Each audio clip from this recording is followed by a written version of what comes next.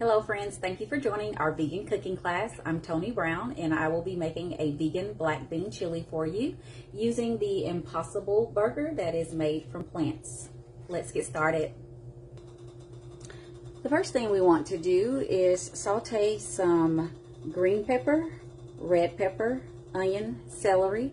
I also have some minced garlic and then some shallots.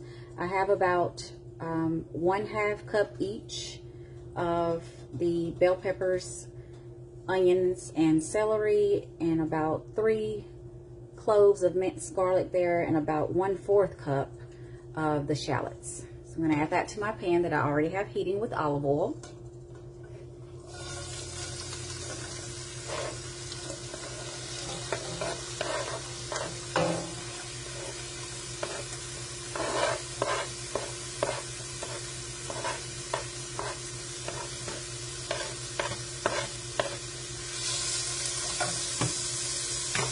And we will saute that for about 5 to 7 minutes. Alright, so my vegetables are nice and sauteed. They are beginning to get tender and my onions are becoming translucent. At this point, we'll add the Impossible burger.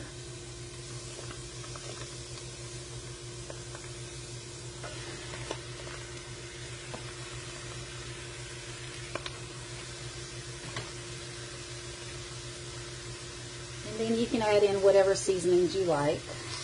I'm going to add in a little bit of salt, a little bit of onion powder, a little bit of garlic powder, a little bit of pepper, and then I'm also adding in some parsley. You want to begin to break your Impossible burger up just like you would do regular ground beef. Just break it up with your spoon and then start incorporating all of the veggies.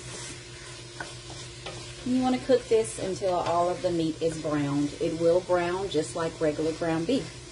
So once it's browned, we'll add in the rest of our ingredients. Alright, so now you can see that all of my plant-based meat has browned. The next thing I will be adding is 1 pack of the McCormick mild chili mix. Just add in that entire packet.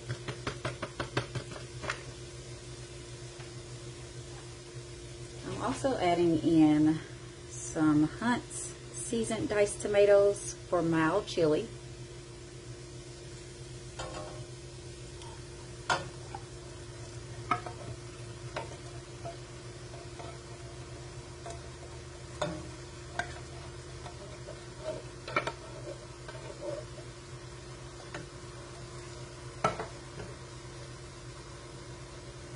I also like to add in Cento tomato paste, and I give it a good squeeze right into the pot.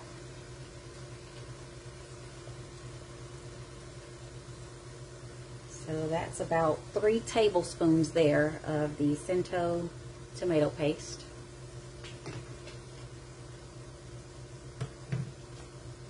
And then I'm adding in about 2.5 cups of black beans. I only do black beans for this particular chili, but if you want to do a 3-bean chili, you can add in some pinto beans as well as some kidney beans, and that'll turn it into a 3-bean chili. And then I'm going to throw in some frozen corn, and that's about 2.5 cups of that as well.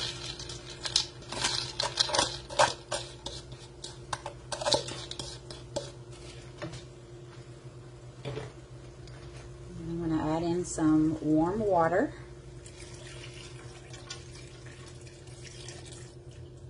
That was 2 cups. And give it all a stir.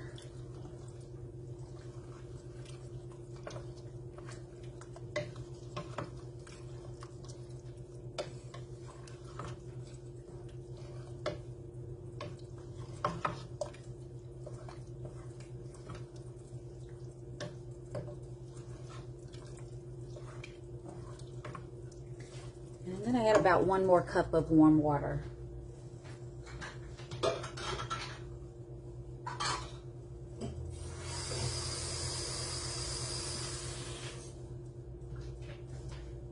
just to loosen it up a little bit more.